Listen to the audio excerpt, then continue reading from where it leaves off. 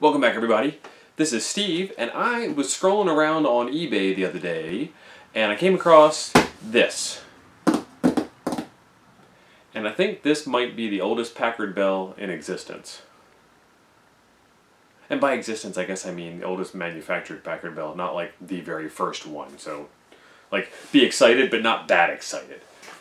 But this is definitely, if it's not the oldest one that was ever made, this is definitely the oldest one that I have ever seen. So, let's get into it.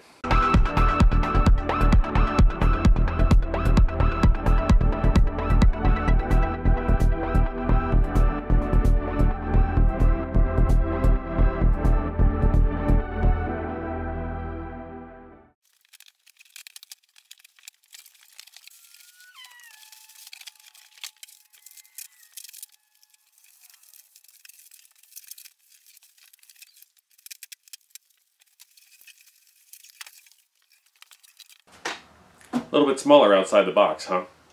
Alright, so I highly recommend before you turn one of these guys on for the first time after it came through shipping that you open it up and make sure that everything is put in its proper slots and connected and not rattling around and broken on the inside. So let's get inside this thing.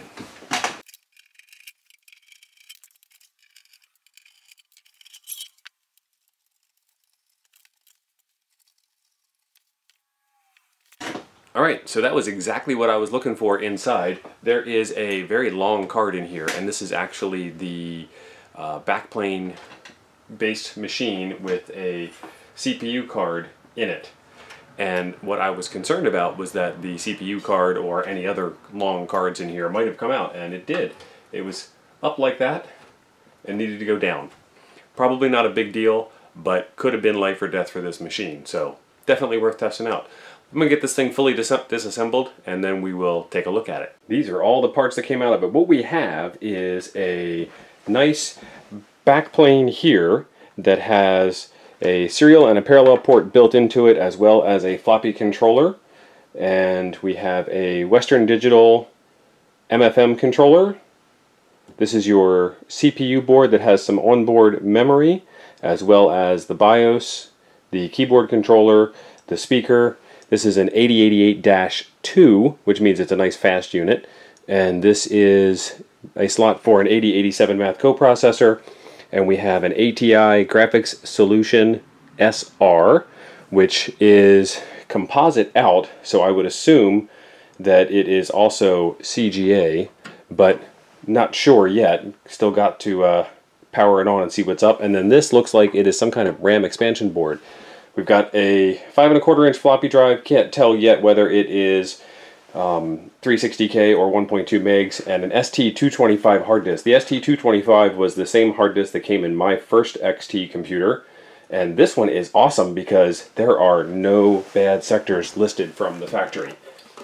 So that is pretty slick. I'm going to get it all put back together, and then we are going to power it up for the first time and see what happens. So before we get this board put back in here, I want you to take a look at all these bodge wires that they have in here. And there are quite a few of them. It was pretty nice of them to hot glue these guys down. Whoo boy. I have to talk a little bit about age right now. So as I'm working on the case, taking it apart, getting everything ready for some photos for you guys, this little LED right here fell off of this little spot right here. And I have a feeling that it's because of bad solder joints, but I'm not 100% sure. And I can kind of tell how it goes on by testing it with a battery. So the outside is 3 volts and the inside is negative. So it goes on like so, which makes sense, but it looks like it might have lifted the traces off of the board. So we'll have to trace that out and figure that out, because there's no solder underneath. There's no solder on the underside of the LED, just those little brown spots. There's only little brown spots there. So let's see if there's any connecting material there still. And what I'm going to do is find a nice ground, which would be the case itself. And nothing there.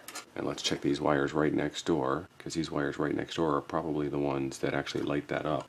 Interesting, they put the screw to screw that on right in between. Alright, let's get a little screwdriver and see if we can get that out.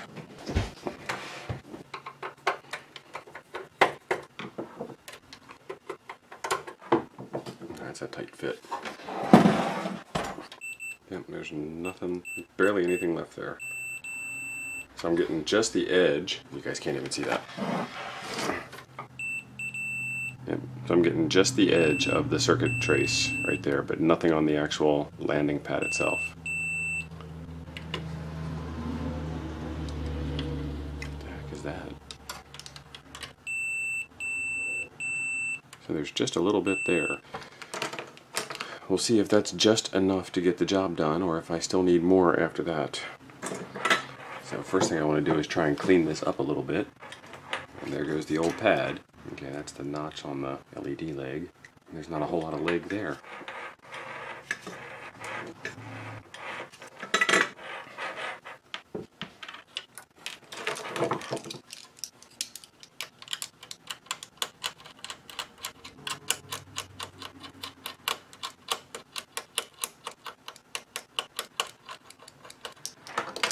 Scrape back to some fresh metal.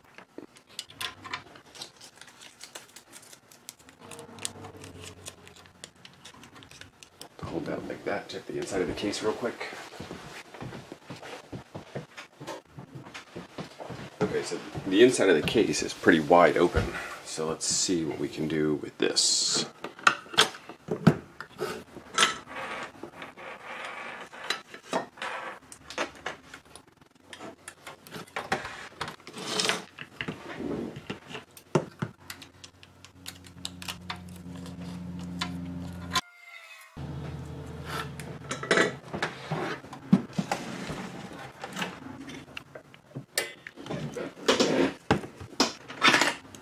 That's barely on there, because there's barely anything to connect it to. Right, now let's test it again. That's good, and that's good. Excellent.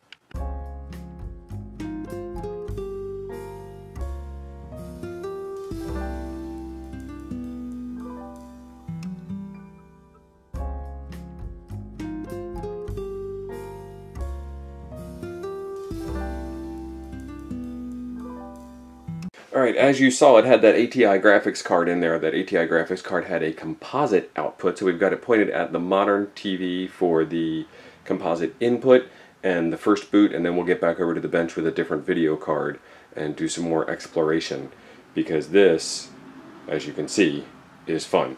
Hang on, let me get it turned on for the first time. Oh, we got video, but you can't see any of it. Hang on. Focusing tricks. Well, focusing tricks. Still can't really tell. This looks more like CGA text than EGA text.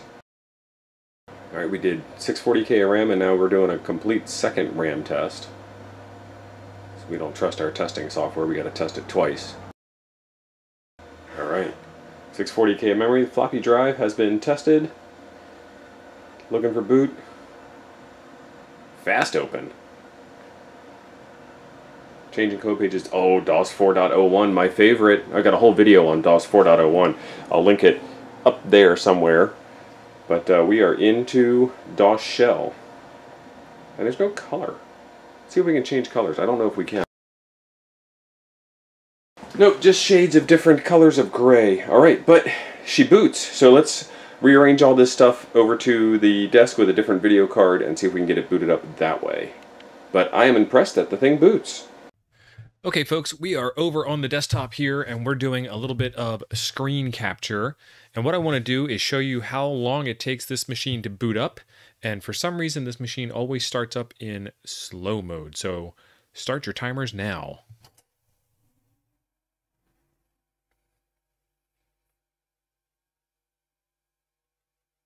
And just so we're not totally bored sitting here staring at this thing, I installed a Trident VGA card in here to assist with the video capture and removed the ATI Graphics Solution SR board. Maybe one of these days I'll get a CGA or MDA capture device and we'll be able to do that. So for some reason, this thing tests RAM twice. We just did the floppy drive seek. Now we are checking out the hard disk. It installs fast open, sets the code page, tells you what version of DOS 4.01, my favorite version. And we go into DOS shell. And there's not really a heck of a lot going on here in terms of, like, welcome to this computer, and here's all the programs that are on it. So let's take a look around and see what we have. So first off, DOS shell, DOS 4.0 DOS shell will let you look at the command prompt. It'll let you look at the file system. We can change the colors from this set of ugly colors to this set of ugly colors to this set of ugly colors to this set of ugly colors, and then back to the beginning set of ugly colors. So we will accept the beginning set of ugly colors, and then you can do DOS utilities, set the date and time, disk copy, disk compare, backup fixed disk, restore fixed disk, or format. We're not going to do any of those. Instead, what we're going to do is we're going to reboot the machine.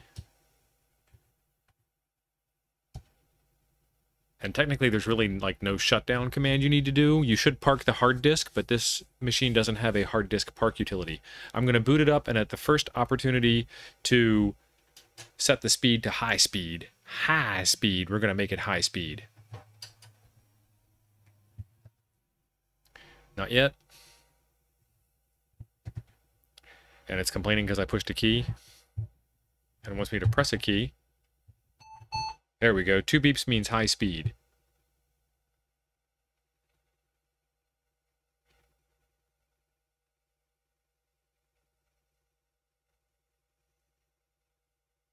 And you can see that's a little bit faster. And if we go into the change colors tool, you can see that it cycles through the colors a little bit faster. We'll do some more testing on this in the future. Back to normal. So that was a lot faster. Let's look at the file system. Okay, so this machine, I've already put some stuff on here to play with, which is in the TO folder. I know, that's kind of shocking. But it came with this temp folder on it. And in the temp folder was most of Checkit, but not enough of Checkit to do anything. And then this on batch file and this off batch file. Let's see if there is a menu option to view the file contents. There is, but it isn't selected. All right, now we've got the file selected. Come back up to the menu, and now we can view the file contents. Okay, so this is the on batch file.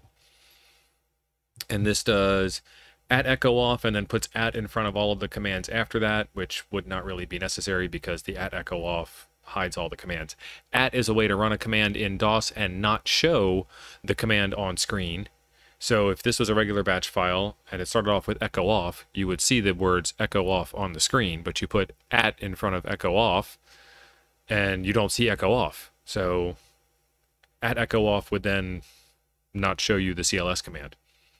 Okay, so then we clear the screen, we make a temp directory, we copy star.star from whatever our source media is to C:\temp. And then we switch to the C drive. And then we copy the off-bat file, which is going to complain because there isn't one. And then we change into the temp directory. And then we run checkit, which doesn't exist. So this batch file would not get you very far. Let's look at the off-batch file.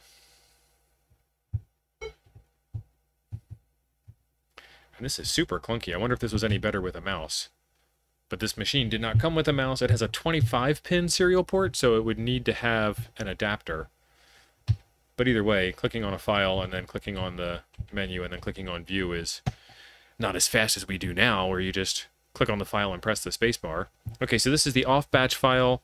Echo off, clear the screen, change to the temp folder, delete everything, and accept input from the confirm.dat file. When you run delete star.star, it's going to stop and ask you, are you sure? Yes or no?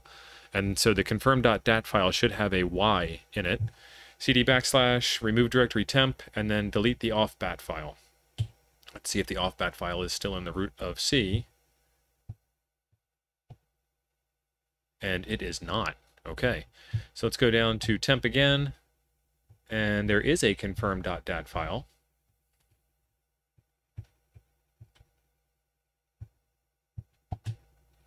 Let's see what that looks like. It should just be the letter yes. And yes, it is the letter yes. The letter yes. The letter Y. Okay. And what else do we have in this folder? We have MS Herc, which sets the screen to be monochrome for, I think that's for check it. Let's run it and see what happens. No Hercules video card present, so we're not going to install the Hercules video card routines. Perfect. And that's actually much safer than most DOS programs. Okay, and we have this SI, and I believe that this is going to be Norton sysinfo. Let's see if I'm right.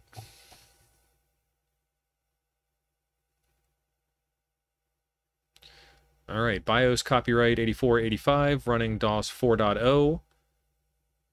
Built-in BIOS is dated January 2nd, 1988. It's running an 8088 processor, no coprocessor, one serial port, one parallel port, VGA. Current video mode is text 80 by 25 color. There are 3 drives available, and that's technically true and technically false at the same time. There's an A drive, and the way DOS works, if there's only a single floppy drive, it will act as the A drive and the B drive, so you can copy files from one disk to another using the same disk drive. So you say copy A:\file space B:\file, and it will tell you to switch disks and then switch back and then switch disks and then switch back. And then there is, of course, the hard disk that we're looking at right now. DOS reports 640K of memory, 90K in use by DOS and resident files, 550K available for applications. We find 640K of memory and 32K of display memory, which is the, I guess, the original memory that you'd find on a IBM XT, but this actually has 1 megabyte of video memory. It's funny, it's got more video memory than it has main memory. Computing index relative to an IBM XT is 1.7. That's because we're in the high speed mode. We'll run it again in low speed. Disk index is not computed because we didn't tell it. And performance index is not computed because we didn't tell it. So let's go back to the file system, and we'll slow it down and we'll run it again. So I've hit the Control-Alt- to slow it down. And even the beeps are slower. All right, let's run this program in slow mode. And we were 1.7. What are we now? 1.0. Excellent. Press enter to return, and it's got a... Well, let's speed it up again. All right, we're back into high-speed mode. Let's press enter to return to the file system. And then I am going to do a command prompt, which drops me in that directory. Let's do SIC:, and see what it does for the disk index and the performance index. We got 1.7 again, so it's reliable. Now we're testing the C drive. And we got 1.6 and 1.6. Slow her down. Let's see what happens. Back to 1.0, testing the hard disk again. 1.6, and performance index is 1.2. So the disk index didn't change, which is fantastic. That means that the disk performs at the same speed regardless, and the disk performs slower than the processor does. And then the performance index changed because we went from 1.7 down to 1.0. Let's back to high speed mode, double beeps. Back into DOS shell. Let's see what else is on this machine.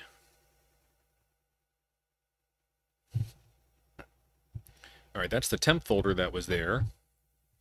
And then it has a DOS folder, and I have a video going over all of the different tools in DOS 4.0. I will link that up at the top.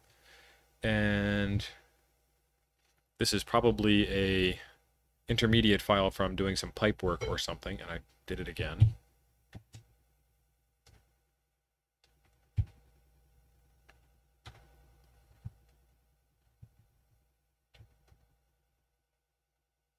What do we got?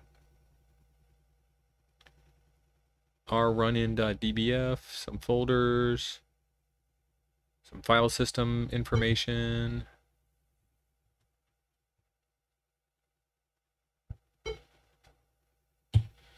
Okay.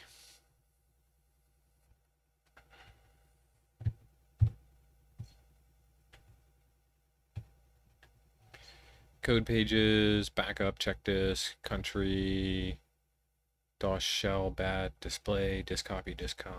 Just looking for anything out of the ordinary, anything different that doesn't really belong in this folder.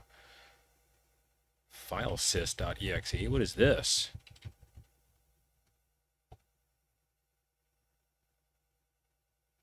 No entries found.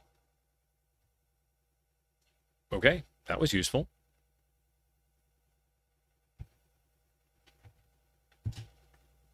Select it, F10, and view it.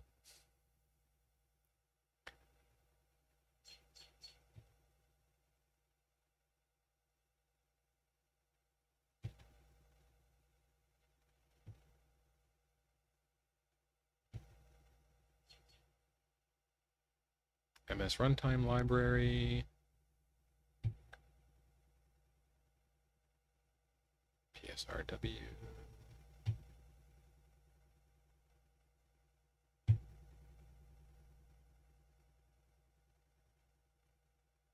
Microsoft PSRW3. MS-DOS version 4.0. Okay. So it appears to be something that came with MS-DOS 4. Nothing out of the ordinary.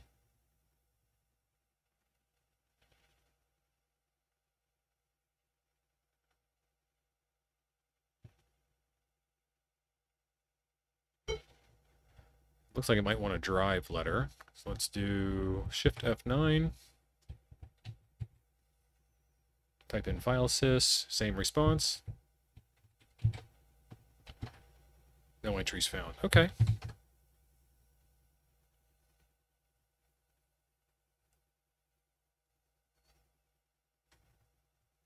Anything else here? Hi, mem. LCD, link, mem, mode, more. Smart drive. All right. Well, so why did they use fast open instead of using smart drive? All right, that's the end of DOS. Let's see what's in these other folders. DBase 3, nothing. DOS, nothing. DBase 3 folder, nothing. I was hoping to find some old DBase stuff. I used to do some programming in DBase 3 way back when. That was fun. Fox Pro was better. All right, what do we have here? We have RR config, RR executable, RR HFC, I don't know what that is, RR overlay, RR print config, RR setup, R run in, R run out, R runtime. All right, let's do RR and see what this comes up as. And if there's any personal data here, we'll just skip over this section, because we don't do that.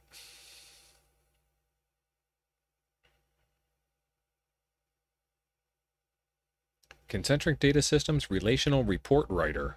Excellent. R&R. Okay, so it's R&R. R&R is licensed for use by one person at a time. To order additional copies, call this wonderful phone number that's probably not in service anymore, so don't call it.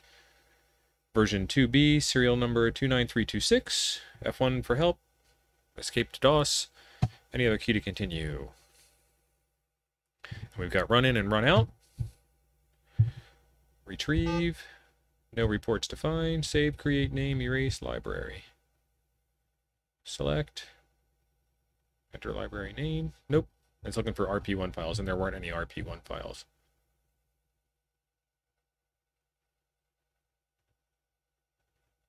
Run out. Retrieve. No reports defined. Create. F10 to insert a field.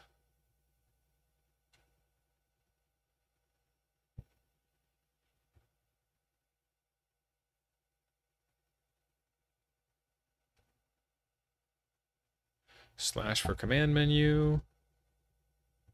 Query.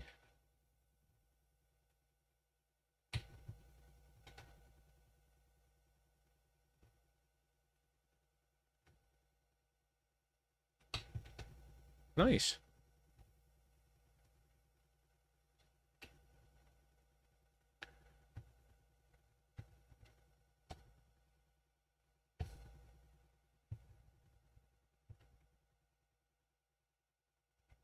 You think there'd be like a preview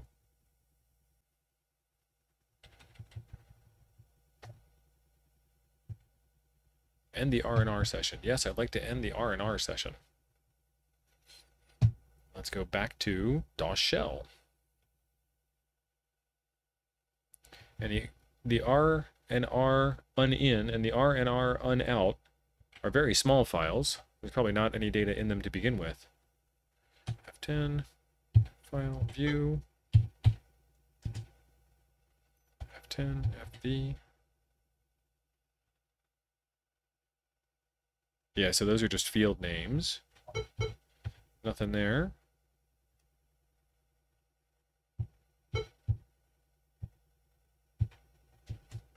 F10, file view.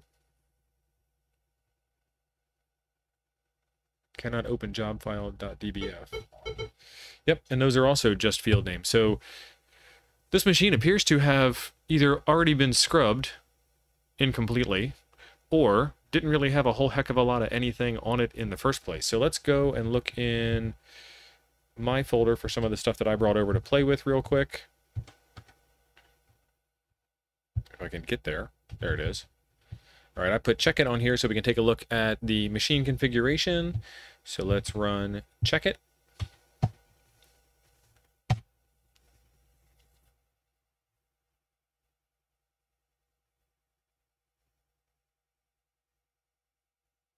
Oh, it's in black and white mode. We're going to have to fix that.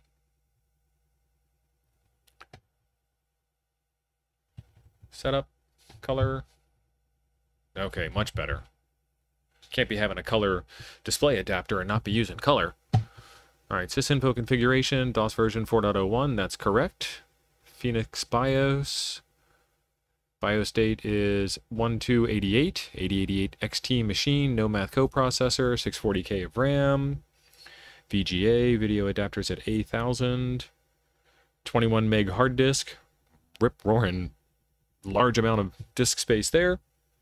And serial port and parallel port. So this agrees with what Norton sysinformation said, and I would expect that to happen. Memory map, let's see what we got.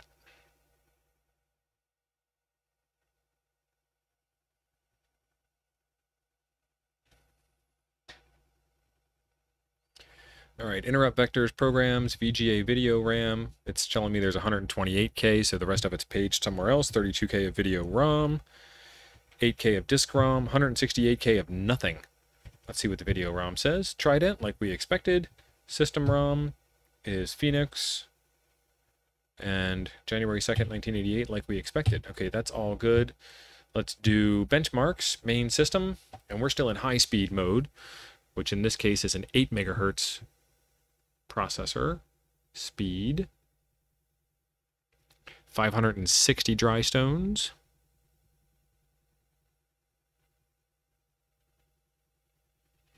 And 11.1K whetstones. So let's save that. And we'll call it high speed. And then we'll go back and we will run it again. I just slowed it down, but the beep didn't sound the same. And we're at 4.78 megahertz, so half, well, more than half.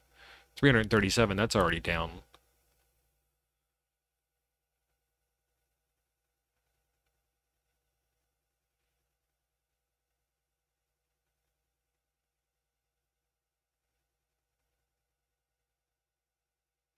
6.5K whetstone. So comparing it to an IBM XT, we're slightly faster on both the raw CPU speed and the math speed. Let's compare it to our saved version. And our high speed, you can see that the math was faster by half, 0.58, and the CPU was faster by 0.60. It's not too bad.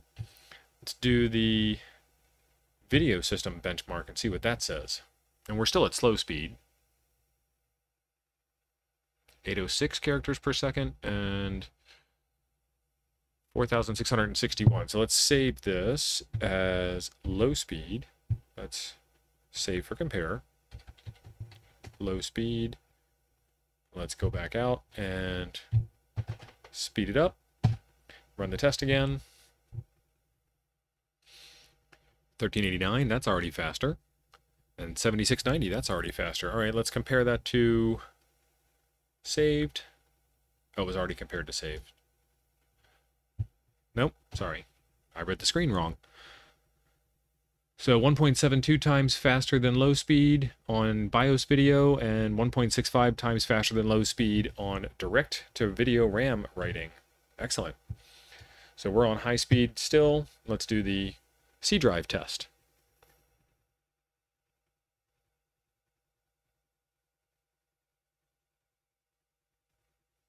All right, and let's save that. And let's save this to high speed. And let's go back out and run it again.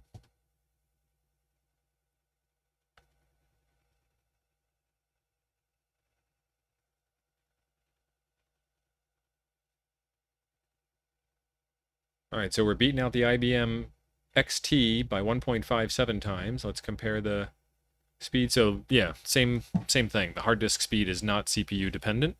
That is excellent. All right.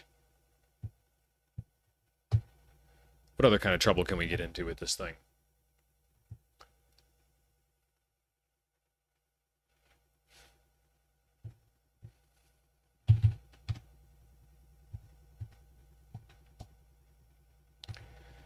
So way back when, it was fun to send around this landmark speed test, and the one that I got was always named SPED for some reason. I don't know why.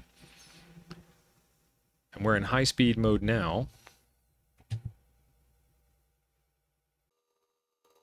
And we're at 7.826 megahertz by landmarks calculations. We got that loud beeping in the background. Let's turn that off. So this is a Intel 8088, as we know, running at 7.826 megahertz, and it compares to a 3 megahertz 286. There's no FPU, and video is at 756 characters per second. Let's slow it down. 1.9 megahertz. And let's retest.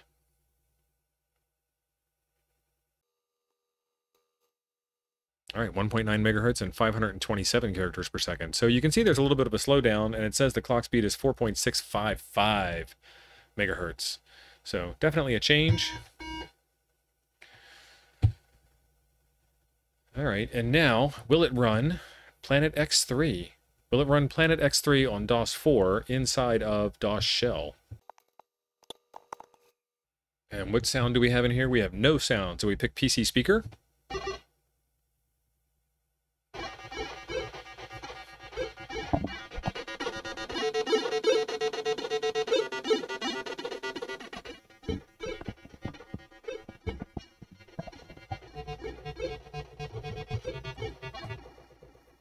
Excellent. And have a nice DOS yourself. Well, there you go. That's the exploration of what's on the hard disk on this machine. Whew, just another day here, another rainy day here in TO land. We just took a look at the Packard Bell PB88 machine. Fantastic little beast. I'm looking at it over there. Fantastic little beast it was. Everything seemed to work great with it. It's a rock solid case design. I like the way that is all set up. It's got a backplane motherboard in it. Maybe we can test this out with other backplane cards if we come across those in the future. But I think it's a fantastic little machine. What do you want to see happen on this next? Was there a favorite application or a favorite game that you had played back in the day that you want to see again? I've got a lot of stuff coming up that I'm going to keep doing with this machine and with some of the other old machines that I have.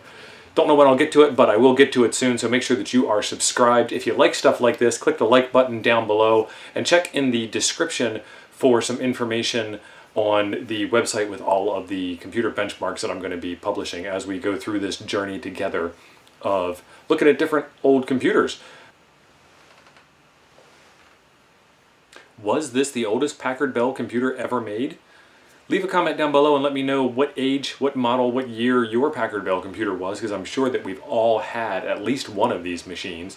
Technically this is my first, but I have worked on a lot of Packard Bell machines back when I was doing that kind of thing. So I'd look forward to hearing from your perspective, and thanks for being awesome.